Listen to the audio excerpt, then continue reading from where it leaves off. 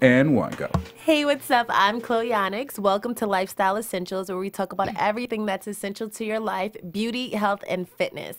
We're doing this show because we feel there's a lot of things that people need to know, like homeopathic and natural ways to apply beauty, health, and fitness to your life so you can have a longer, better filled life. So again, I'm your host, Chloe Onyx, and this is my lovely co-host. You want to introduce yourself? Hey everyone, I am Erica. I'm your beauty blogger for things fashion, makeup, hair, and DIY.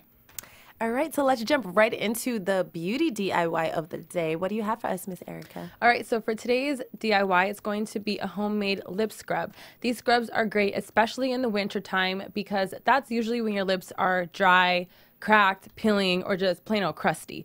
And you know those people I'm talking about too. You know what I'm I talking do. about, I feel like right? this is more for the guys than the women. And please note this show is for both guys and for girls, because I know that when we say beauty, a lot of men at home think, oh, that's not for me. That's, Right. for my girlfriend. But we have some very cool stuff, especially beauty wise, like what you're about to tell us. Because So go everybody ahead. has skin, and Exactly. everybody has lips. Exactly. So I think this definitely counters for men and women for sure. Exactly. But I know in the wintertime especially, like right now it's January and in California we're lucky enough to have sunsets and people go to the beach and it's warm. Yeah. Everywhere else around the country it's snowing. My friend was recently in Colorado. She sent me a picture and it was just like snowing. Her flight was delayed because of the snow. Like we take it for granted here. We don't realize everywhere else people are really like in the snow and it's super cold and they're going through all these issues. Yeah. So I think it's great to mention how to do a DIY scrub for your lips because it's very common in the wintertime and it's still going on right now, even though we don't feel it. Yeah. So for this scrub, it's very easy.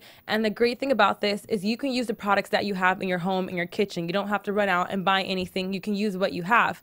So this scrub contains olive oil, honey, cinnamon, sugar, and vanilla extract. So the sugar that I like to use is white sugar. And the reason I like to use that is because the white sugar is actually finer, so it makes for a more gentler scrub. Brown sugar is very common for scrubs as well, but it actually is better to use as a body scrub because brown sugar is actually thicker and it's a little more coarser, It's so very it might be a little coarse. rougher on your skin, It especially if you have scratches. sensitive skin. So I definitely recommend using white sugar for anything related to your face and your lips. So that's why I like using white sugar. And then olive oil actually acts as a natural conditioner. It conditions your lips and it helps to keep them from drying out. And honey is a great hydrator. And cinnamon actually acts as a natural lip plumper. So you'll notice by putting the cinnamon in and after you do your lip scrub and applying it that you're going to feel a natural plumper pout on your lips. And then I like to use vanilla just to add a little extra flavor and scent to it as well. And the great thing about these scrubs is that there's so many you can make. You can make a peppermint DIY lip scrub. You can make some using cranberries, dried nuts. Like there's such a variety that you can make. There's so many different variations of them, so you can make them depending on your preference and what you like and all kinds of scrubs. And these are also great because you can make the scrub, put it in a little jar, give them to your friends for gifts, for birthday presents, for Christmas, and you can also put them in your bag for traveling, and you can fit in your travel size bag. Like I had a little small container of them, fits right into my purse or travel bag. And if you're flying somewhere for the winter time, you can just when you get to your hotel or go home, it's very easy. You just apply it to your lips, leave it on for about 5 minutes applying it, and then you just rinse it off. So in the winter, how often should you do this? Well, I think it depends on how extreme chapped your lips are and how much of an issue it is for you. But I think for maintenance, I would do at least like twice a week in the wintertime if you have chapped lips. Definitely it's for maintenance. And what about the rest of the year? Would it be the same or a little less because it's warmer, your skin isn't going through as much as when it's the cold, harsh winter time? I think if you overall during the spring and summer, if your lips aren't tend to dry out and they're not gonna get chapped and your lips are naturally soft and smooth during the rest of the year, there might not even be a need to do it. And if you do want to do it, then of course you can do it maybe once a month, maybe once a week. It really depends on you and your preference. Like for me, I honestly don't really need to do it except for wintertime. I naturally have drier skin. My hands get drier, my face is drier. I actually don't have oily skin, I have more drier skin, but it's mostly in the wintertime. Everywhere else during the year, my skin's actually normal. I don't really have that issue. So someone like me, I wouldn't feel the need to be doing it during the summertime, especially in the summer when it's hot. Yeah. But it's a preference because some people's body reacts differently and some people do get dry, chapped lips all year round. And so if that's you, then of course you should definitely do it maybe once a week. So I'm gonna just go here and throw this out too. I mean, I know it's good for lips and all, but I mean, it seems to be just good universally. So what could I turn that into a body scrub if I really, really wanted to? Definitely. You can definitely use it as a body scrub. And like I said, if you use brown sugar, it actually will make a better scrub because it is rougher. So it's going to give you a better exfoliation. You can make a body scrub. Like this is a lip scrub. So you can use, white sugar is more gentle for you. But you can make a homemade body scrub using the exact same ingredients. Just use brown sugar. So it's very versatile. Very I like versatile. that. Yeah. Okay. Great. Very good. All right. So I guess you can find this at blackhollywood.com. There are pictures and maybe even a video that have how to make this lip scrub at home, the few easy steps that it takes. So let's move right into our tip of the day. And I'm going to go ahead and kick this off with my tip of the day. I like to believe in my own, little way that I'm a bit of a health connoisseur just because I'm very into the homeopathic and all natural ways to stay healthy. And for me, my tip of the day is drinking lots of tea.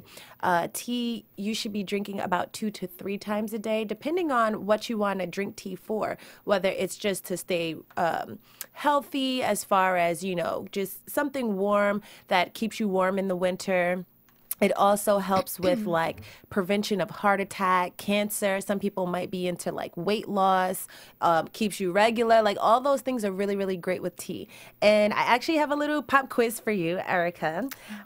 There are many different teas, and I'm going to name a few. And I want you to tell me which one really isn't tea. And you guys can play along at home too. And write down which tea do you think is really not tea. So I was doing my own research just because I drink so much tea and I didn't really know this. And I just said, let me check this. I think I was reading something and I came across that a certain tea isn't tea. So there's what we like to drink or we find in our supermarkets regularly are black tea, green tea, white tea, oolong tea, and herbal tea. So one of those teas is not really tea. If you can guess this at home, please send it in, type it in, let us know what you think. But I want to hear you right now, Erica. Which tea do you think is really not tea? I'm pretty confident that it's herbal tea. You're very, very good. And do you know why? I don't know why. But Okay. I know it's herbal. So black, green, white, and oolong are the only teas that are really teas that come from a tea leaf on a tea tree.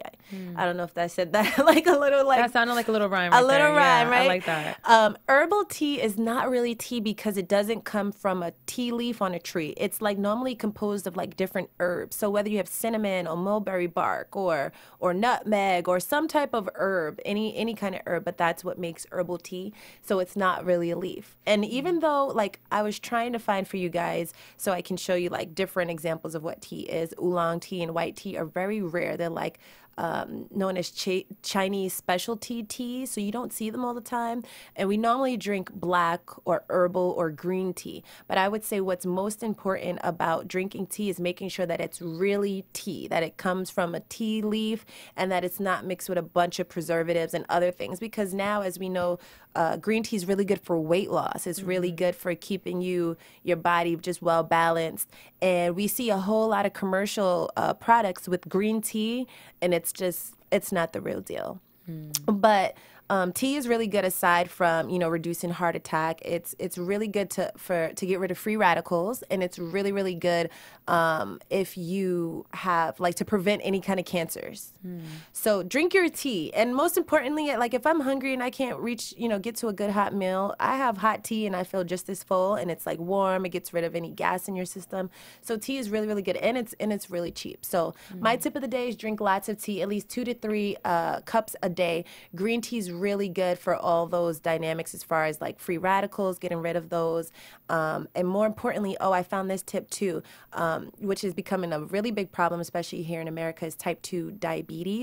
Green tea helps type 2 diabetics better process their sugar. And that's huge for someone who has to have, stick themselves all the time, and you just have to watch your sugar all the time. So drink lots of tea and be easy on the sugar, even though I like a little sugar from time to time in my tea. But so if you wanted to find or use white or oolong tea, where could you find that? I would say go to like a specialty supermarket. Not to promote here, but I like to go to like a Whole Foods or somewhere that just has organic or natural stuff.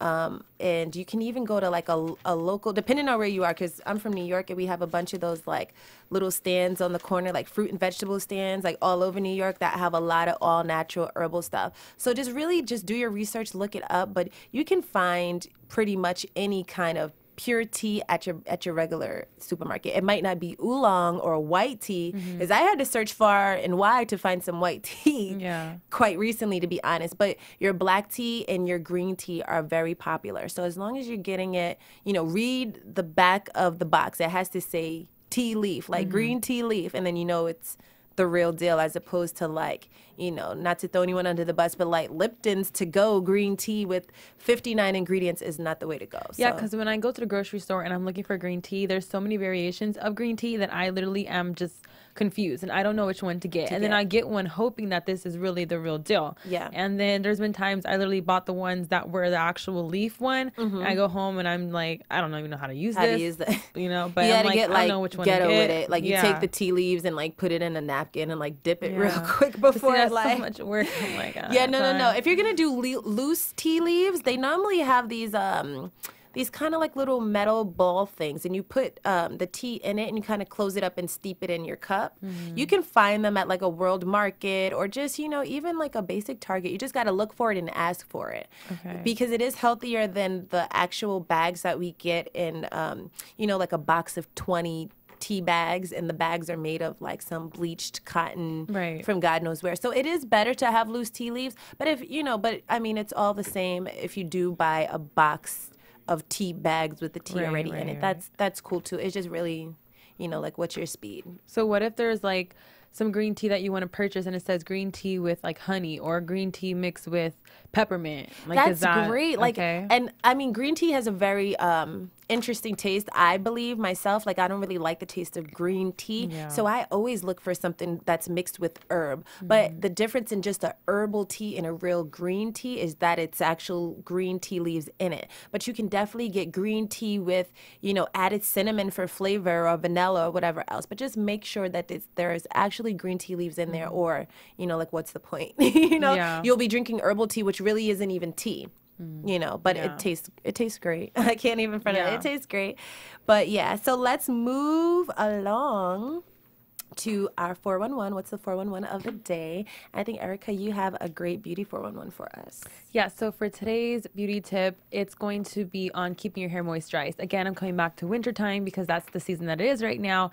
And this is something that we all struggle with, especially African American women. Our hair is 3 times drier than everyone else's hair. So that means we have to do 3 times the amount of work, 3 times the amount of products sometimes, just a lot more we have to do to our hair to keep it moisturized. Exactly. And I know with curly hair, there's different types of curly hair. But at the end of the day, curly hair is naturally dry. So what you want to do is constantly keeping your hair moisturized. So first things that you can do is getting a moisture-rich conditioner. Conditioning your hair is very important to keep your hair hydrated.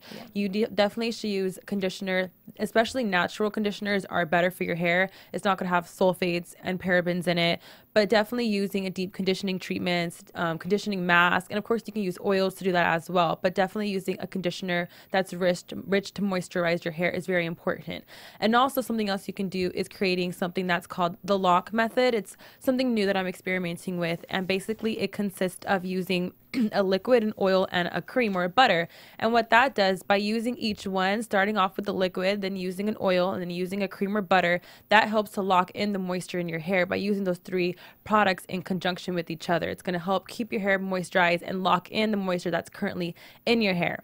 The next thing you can do is using heavy sealants like oil, like castor oil, olive oil, coconut oil. Those are great for your hair. Also using protective hairstyles. You can put those oils in your hair, put your hair up in a bun, put your hair in a braid. Those are protective hairstyles, and you're doing that while you have oil in your hair. So you're keeping your hair hydrated and moisturized by also protecting it and with those heavy sealants in your hair. So those are also great to do. Something else that you can do is also when you're asleep.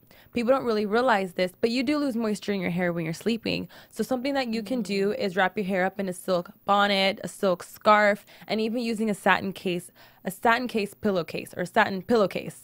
Using that as well actually is really good for your hair, because if you notice, if you're using like a cotton pillowcase and you're rubbing against it all night, all that friction is rubbing against your hair. And you know, for our hair, naturally, it breaks more easily, especially because African American women tend to use a lot of products with chemicals and flatten ironing our hair and a lot of different stuff in our hair. So our hair tends to naturally be more easily for breakage anyways, and split ends and all that. So if your hair is constantly rubbing up against something, it's causing friction, and your hair is going to be more bound to break off, and you're going to lose that extra moisture in your hair. So by using a satin pillowcase, that's actually really going to help your hair not lose as much moisture while you're sleeping.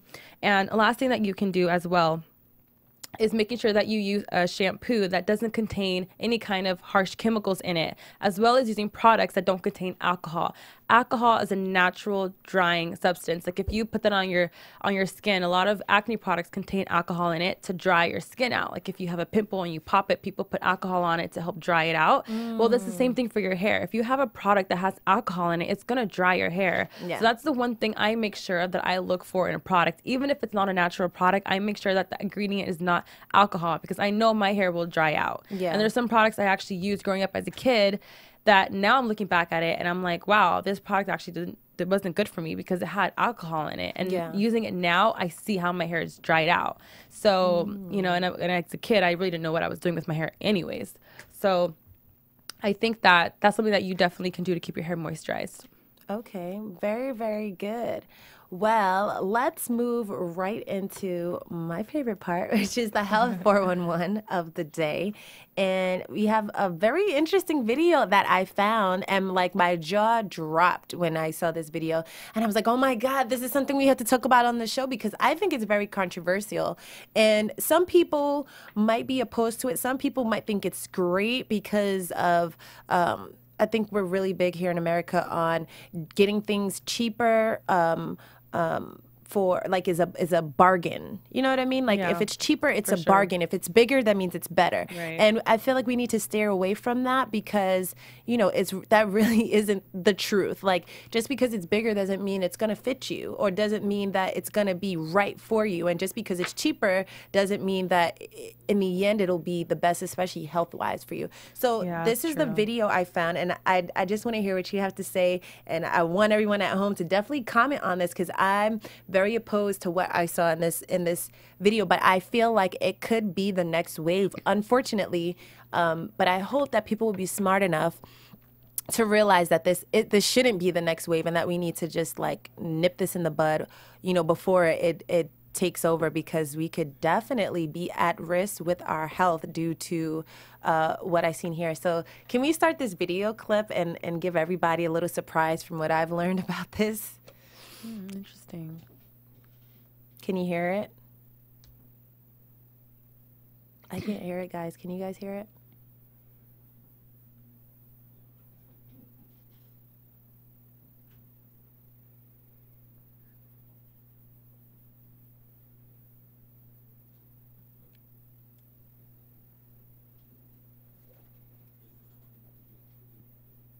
And it might be a little commercial clip that happens before it actually plays. I'm not sure.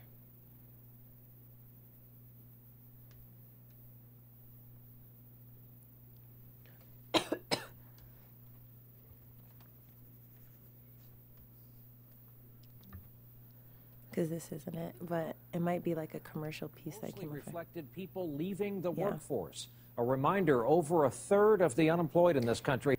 There was disappointment in the new jobs numbers that came out today. Employers hired the fewest workers in almost 3 years last month, just 74,000.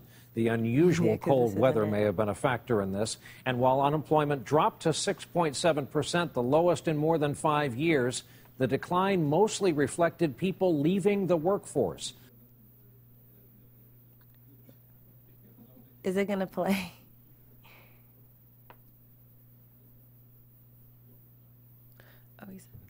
Keep going.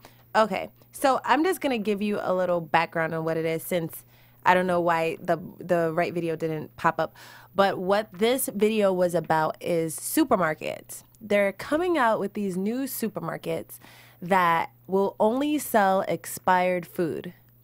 Are you serious? I swear to God. And it's really an important video because it tells it's something. Yeah, here it is. Store to sell only expired food. It's a different type of grocery store that will sell recently expired food. Wait, go back up, please, guys.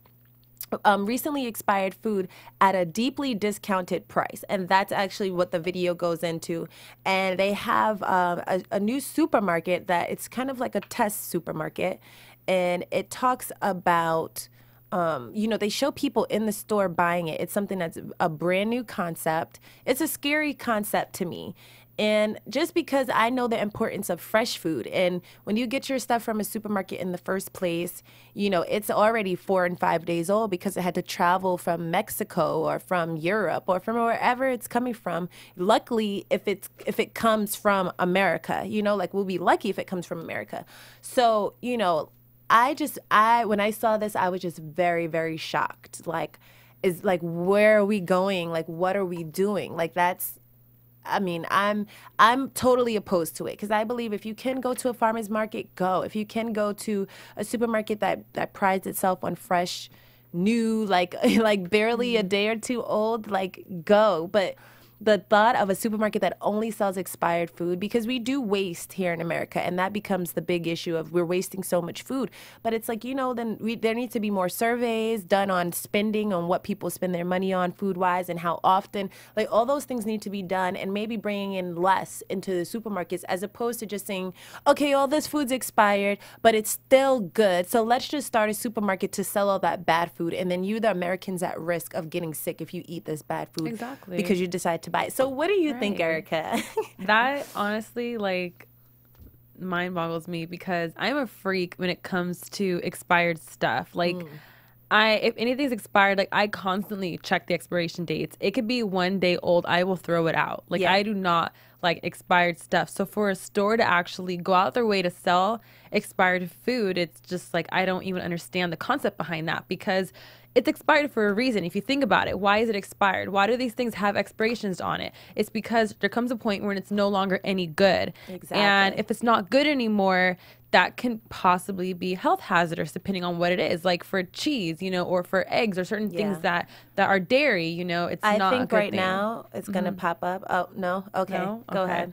Yeah, I think, and dairy products, it's not, and especially when it comes to children, I feel like children's immune systems are weaker than a grown-up's, and kids tend to get sick a lot. My 4-year-old, she gets sick more often than I know I have in probably most of my life of living. Yeah. So, giving your children expired food, depending on what it is, and what if bacteria starts to grow? When I was a kid, we did this thing in science class where we had a petri dish, and we put, we touched a bunch of different stuff in there, and you just saw over time bacteria growing. Mm-hmm. And, expired food, bacteria eventually will grow in that, and even if it starts small, but eventually it will get bigger. And also stuff like bread. If I buy bread at the store, it's going to expire in probably a week. Exactly. So if I'm already buying something expired, I'm not going to eat a whole roll of bread that's expired in 2 days. And I mean, they're trying to market it where it's that food is a little bit is good for you no matter. Here they finally got it up. Okay. That food is still good when it leaves the shelves. We're so crazy here in America about canned foods and all this stuff, but they're trying to sell produce too. If you once it comes up, you'll see they have a whole produce section, and that to me is just super, super scary because I'm just where are we going? As a country, as an economy, to sell expired food and think that, this is the wave. I'm nervous, and I hope that people at home, that you guys just, are aware of this and that you do what you have to do to nip this in the bud, because I feel like this is how we'll get more sick people and how we will, eventually be in a place that's just not good. The only benefit is cheap, saving money. That's it. Here it is. Here. Date. NBC's Miguel Almaguer has our report. Shopping for a healthy meal, single mom Davine Bourgeois is at the food bank looking for affordable groceries just past their prime. So what if it's a day or two old or 3 days past due? It's still very much edible. I think we can lift this. Bourgeois is exactly the customer Doug Rao is looking for. This summer, the former president of Trader Joe's will open a new grocery store that sells expired food for pennies on the dollar. There's a lot of food out there that is wholesome and healthy, that is just being disposed. Rao says he'll offer fresh produce. This is what I'm looking for, used either as ingredients or to be able to sell. Perfectly good dairy. Here's a fat-free milk. And most other grocery store products at deep, deep discounts. Grocers receive a lot of product that is perfectly sound, that has what's called a sell-by date or a best-by date. They pull that off the shelf right at the day. Some do it several days before, and it's being tossed, and that's a crime. According to a recent study, 40% of food produced in this country is dumped in the trash every year. $165 billion worth of edible food tossed out. Those date labels you see on food, sell by, use by, they are actually not federally regulated, and they're not meant to indicate safety. With that in mind, on this lot outside Boston, Rao will open the Daily Table. His nonprofit store will collect, then sell what other grocers won't. So yeah, so as you see there, wow. Yeah, like they're selling products that are just are produce. Like to me, that's something that shouldn't be done. Like I said, when things come to the grocery store, they're already 5 and 6 days, you know, uprooted from the actual ground or wherever they're coming from. So it's like, how fresh is our food to begin with? And then to feel like when it's expired, it's only expired 1 or 2 days. We have to become more conscious of the process in which our food is coming from. But yeah, so, you know, people, I really want to hear what you guys have to say about this. This was really, really big when I heard it. And, you know, I look forward to seeing how America feels about this in the upcoming weeks, months, or whatever, not if this actually starts to come into fruition and we have grocery stores like this. But we are running out of time, so that is going to be it for our show today. I hope you guys liked it. Please subscribe, like us, comment. We need you. We do this show for you because we want to bring you information that we feel is not as pertinent or you know, flowing as freely as it should be. So I'm your host, Chloe Onyx. Thank you for joining us here at Lifestyle Essentials. You guys can find me on Instagram at Chloe Onyx and on Twitter at Chloe Onyx11. That's CHLOEONYX. And Erica? And you can find my beauty blog on YouTube at EricaBell89. And you can also follow me on Instagram at EllaBella89. All right, guys. We'll catch you later. Good night.